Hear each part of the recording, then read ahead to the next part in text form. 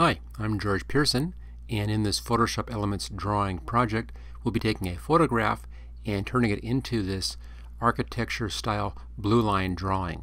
Now if you enjoy this video, make sure that you click the like button and also subscribe to my channel. If you want to learn everything about Photoshop Elements, take a look at my complete training and you'll find the link for that in the description. Okay, let's get to it.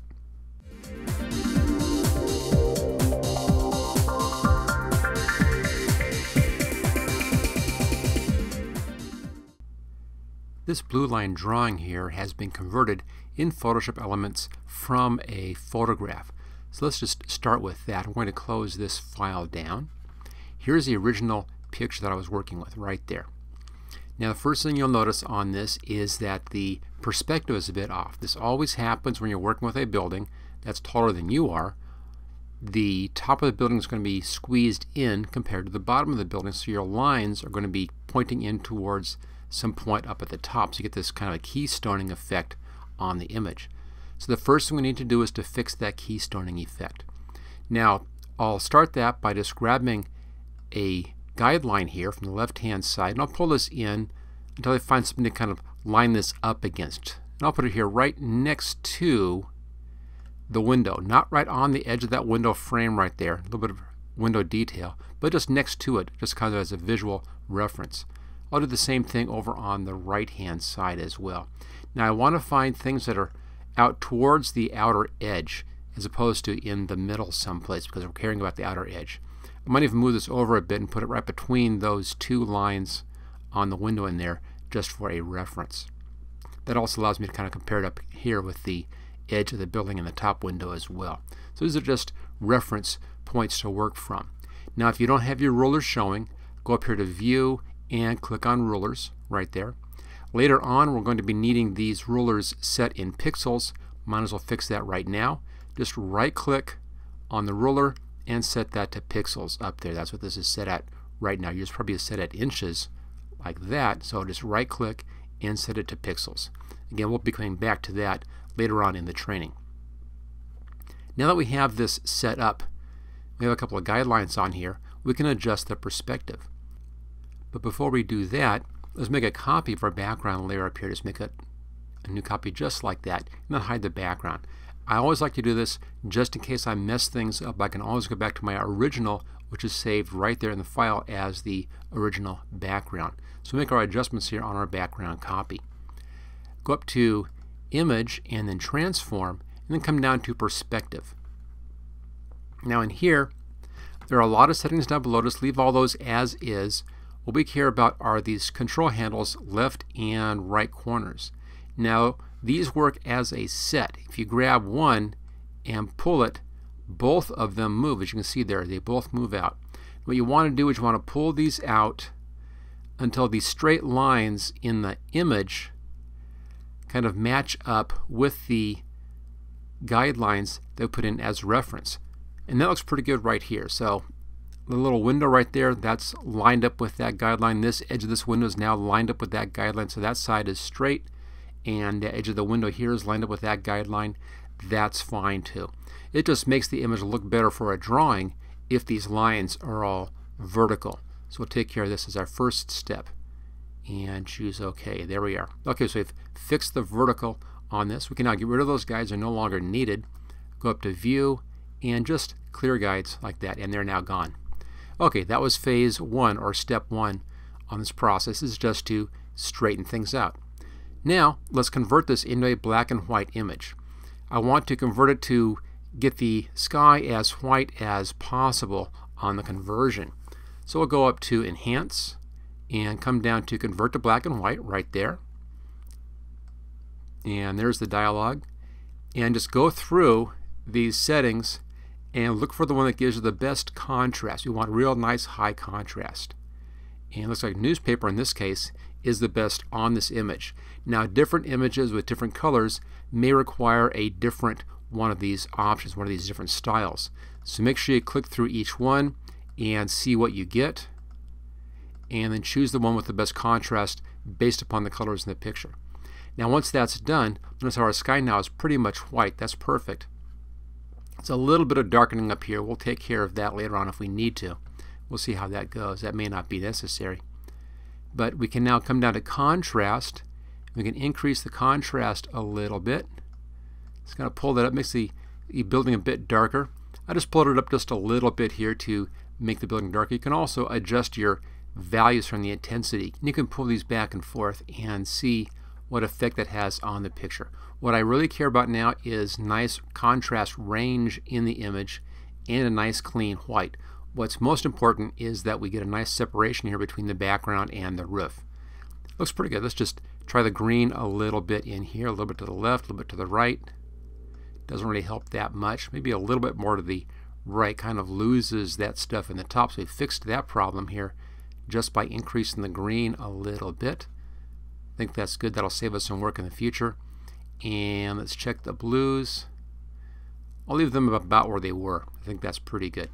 Okay, so just a nice contrasty picture, and hopefully, if you're lucky, a nice white sky. Choose OK. There we are. There's our nice black and white image. Let's now make a copy of this layer. Just take a layer, drag it up here to the new layer button like that, and we'll invert this. You want one positive and one negative. The top one is negative. Go up to Filter, come down to Adjustments, and Invert right there. So you have a positive and a negative.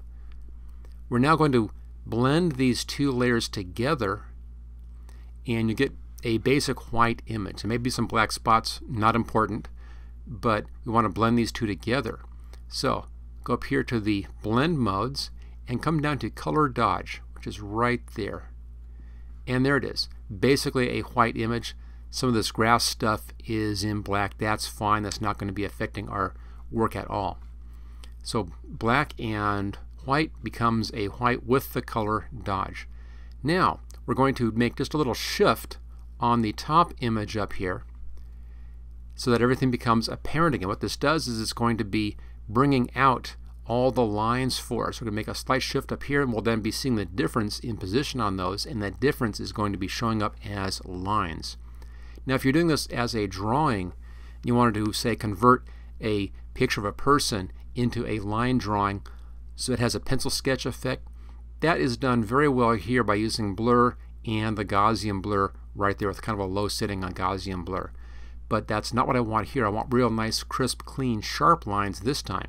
So let's come down to Other and then come down to Minimum right here. Now these two, the maximum and the minimum, are very useful if you are adjusting layer masks to make your layer mask a little larger or a little smaller. But here we can use that effect of increasing or decreasing to give us our line drawing right there. That is the minimum, and there's our line drawing. Now you can adjust the radius, keep it relatively small. Here's a radius of 4. It's a little lighter in value. 3 is a little lighter still. And I kind of like 5 on this one. It just makes some of the dark lines a bit heavier. So there we go. Here's our setting of 5. And that gives us the line drawing. There it is. Notice how those black spots just kind of blended right in, so they weren't a problem at all in this image. So there we go. There is the basic line drawing. Now we need to convert this line drawing over into a blue line, and for that I want to combine these two layers onto a new layer. Now to do that, it's a special keyboard shortcut, and it's Control, Shift, Alt, and the E key. And what that does is it combines the visible layers up into a new layer right there. We can now hide those. We're done with those. And here's our new layer up here. Now that we have this, we can put a blue layer above this, and then using our blend modes, blend the blue layer back into this, giving us that blue line effect. So let's go ahead and do that. We'll first start with a new layer. There it is. Let's get a blue color set in here. Just click on the foreground color, and the blue that I'm using on this one in here is 0134B8. There it is, 0134B8. It's just kind of a full saturation blue, mid-range on the blues in here, about a third of the way down. We now have that as our foreground color. So now just grab the paint bucket and click any old place, and it fills that layer with that specific blue color. Okay, now let's blend this into this layer down here. So we'll go up here to normal, this is our blend modes again, and come down to the screen blend mode, which is right here, right above that color dodge. And there you go, that blends that into our image. Now at this point you may want to adjust the contrast of your image a little bit, make it look a little nicer. So come down here to our layer, layer 1, this is our combined image layer, and let's put an adjustment layer right above this one. So layer, new adjustment layer, levels, and where it says use previous layer to create clipping mask, just click on that and choose OK. Here it is. So now we can kind of darken down our darks a little bit in here. You can see that. And we can adjust the mid-tone values right there. To the right will make it all darker, to the left makes it lighter.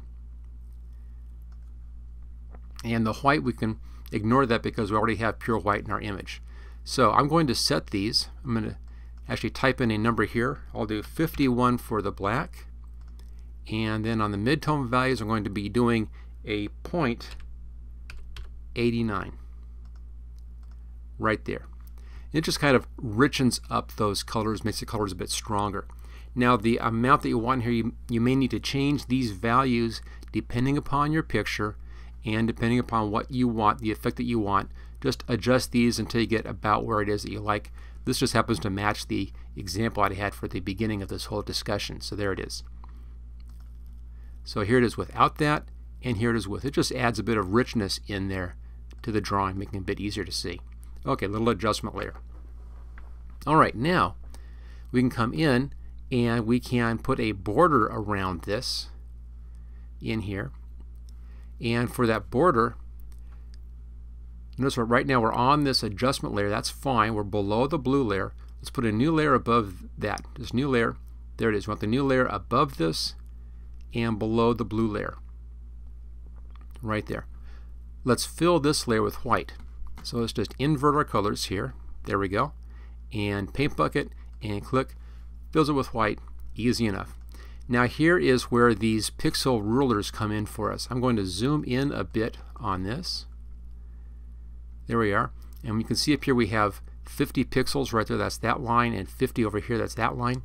I want to have guidelines that are 50 pixels out from each side. So this is grab our guideline. I'll drag it down until I'm on that 50 pixel line on the left hand side. You can actually see it up there on that little pop out. It doesn't have to be exact, but about 50. There's 49.5. Good enough. Let's pull left side in and set it right at that 50. 49.5. That's what it wants to do here. That's fine. So there's our top and our left. Let's just pull this over here to the right hand side.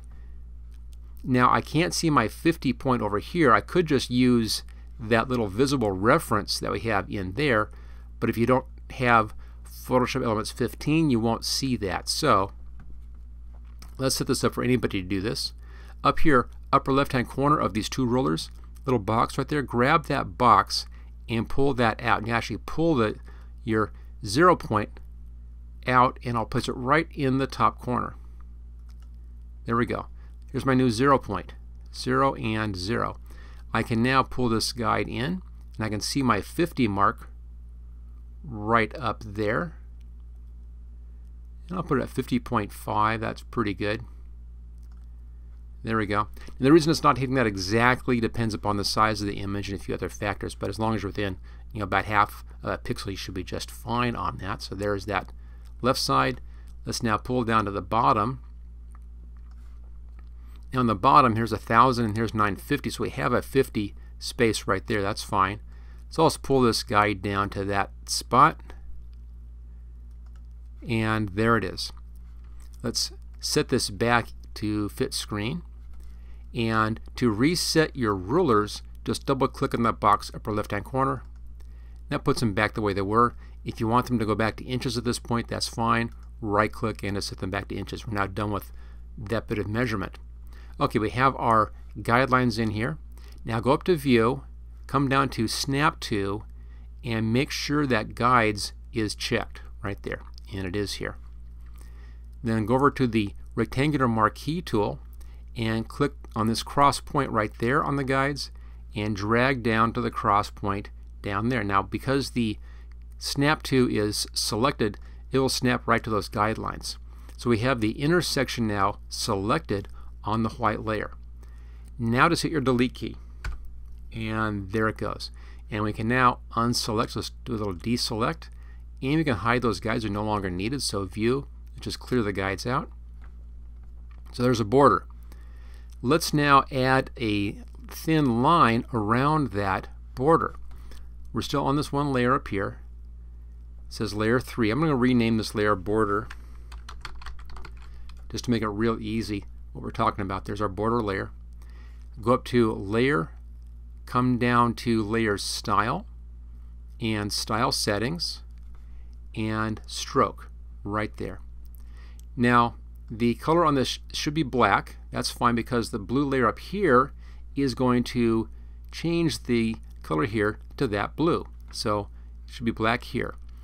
I'm going to make this 2, and you want this to be positioned outside. So you're going to just double check, make sure it's outside. There we go. Now when it's outside, it's to the outside of our white piece. This white piece right here, that's what's on that layer. So outside is here and also out here. We can't see that, of course, because it's outside the picture. So if this is set to outside, it's outside of that white border, which is visually, of course, inside the frame. And choose OK. So size is 2, choose OK, and there we go. There's our nice little thin border on that. Okay, last little bit. I'm going to zoom in up here on the roof, and you'll see it's maybe sharp, maybe not, hard to say, but we're going to sharpen this up just a little bit just to make sure this has real nice, crisp, clean lines to it. Go down here to the combined layer. That's your black and white image right here. Go up to Enhance and come down to Adjust Sharpness right there. Leave this at the default settings, and let me just show you the preview. Here's without, and there it is with. So if you look up in here, without it's a bit soft looking, and with it kind of hardens everything up and actually looks more like an actual drawing than like possibly a modified photograph. So let's just go ahead, we'll do this. Again, at the defaults, choose OK, and there we go. Alright, let's just go full screen or fit on screen. There's our nice blue line drawing. I'm just going to float this out and let's enlarge this so you can see it as nicely as possible here. And there we go. So there's our architectural blue line drawing made from a photograph. Again, we did the perspective fix, convert to black and white, changed that to a negative, and then blended those together. Did our little minimum trick, filter minimum trick, little adjustment on the values, put the border on and our blue layer, and there you go. Okay, so that's how you can use a Photoshop Elements drawing technique or effect to create this architectural blue line drawing style. Thank you for watching my video. I hope you found it useful. If you like this video, click on the like button below to let others know. You can click the subscribe button so you don't miss any of my videos in the future. I'm frequently uploading new training videos. Don't forget to check out my website at howtogurus.com.